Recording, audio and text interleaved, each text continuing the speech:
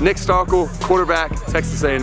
Tyrann Mathieu was so swagged out in college. You know, like Jared Goff, some subtle swag. He wears the half sleeves. I wore that like all of high school, and when I got to college, I was like, you know what?